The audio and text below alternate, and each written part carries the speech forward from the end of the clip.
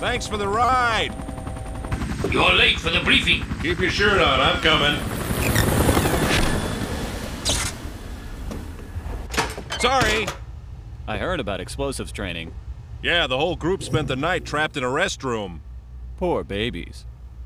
This occurred 40 minutes ago. Wait a minute. I've seen this building somewhere before. Hey, ain't that the Megatech Body Corporation? Yes, 18 people were severely injured when 50 grams of C6 were detonated. Some group calling itself the Human Liberation Front claims responsibility. So they want to liberate us, huh? Real terrorists. This was not an amateur stunt. Their communique was released directly onto an encrypted security net. These are pros with hacking skills. Were they traced? The transmission originated from multiple locations in the Bay Area. That's where we're headed right now. The equipment is A4.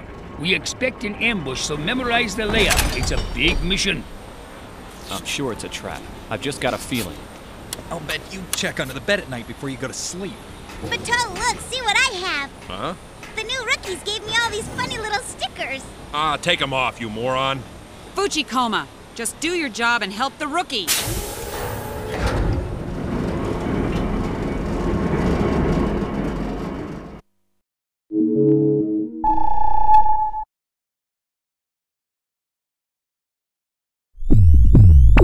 Control to Kusanagi. Kusanagi here. The terrorists are definitely in the Bay proximity. They're tracking us. Any fix on their command center yet? We can't get a visual by satellite, but it's set up in a warehouse. You'll have to get in and shut them down. Roger. The warehouse doors are secured and the building's made out of reinforced steel. The Fuchikomas won't be able to break through it.